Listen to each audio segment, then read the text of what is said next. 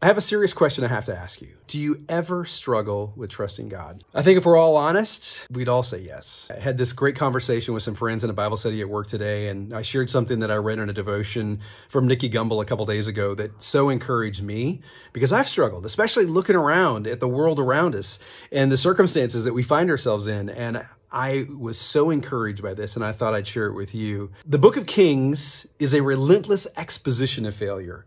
Yet God continues to work out his sovereign purposes, often silently and hidden. God is sovereign, and his sovereignty is never canceled out by even the most deeply sin-flawed leaders. This means that you can trust him and his sovereignty in your life, in your country, in your church, in your job, in your culture. God is in control. As hard as it is to wrap our heads around and our hearts around sometimes, it's true.